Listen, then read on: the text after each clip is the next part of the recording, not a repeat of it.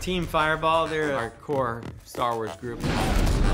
They're not caught up in the bigger things going on in the galaxy. I want it to have a sense of childlike fun and adventure.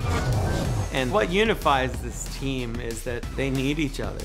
They need to try and win races to survive and make money. And our hero, Kaz, is still coming into his own, and he's a very, very good pilot, but he's still a bit fish out of water when it comes to living in a place like the Colossus. Nice job, BB-8. All right, this is what I want you to do. I'm Christopher Sean, and I play Kazuda Xiono on Star Wars Resistance. Kaz's job, given to him by Poe, is to spy in the First Order. He's good at flying, but he's not really good at spying.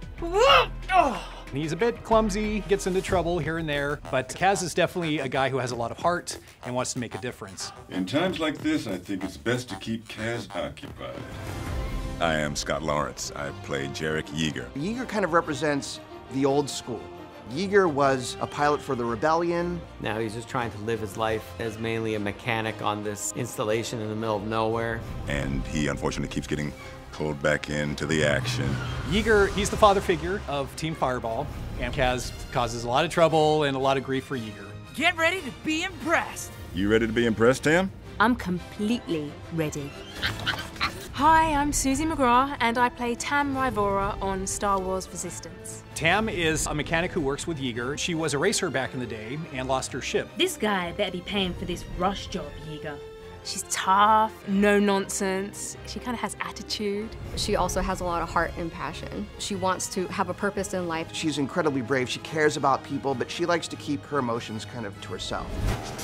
Kaz, this is Niku. It is so nice to meet you. Niku's a bit of an oddball. You know, I am starting to like having adventures. I find that it raises my heart rate, which is good for my circulatory system. Hi, I am Josh Brunner, and I play Niku on Star Wars Resistance. He's a genius. He's very naive, but he's got a huge heart. He is this unbelievably positive, happy Nikto character. No matter what kind of day you're having, Niku is having a great day. I once had a pet named Lucky that reminded me of home.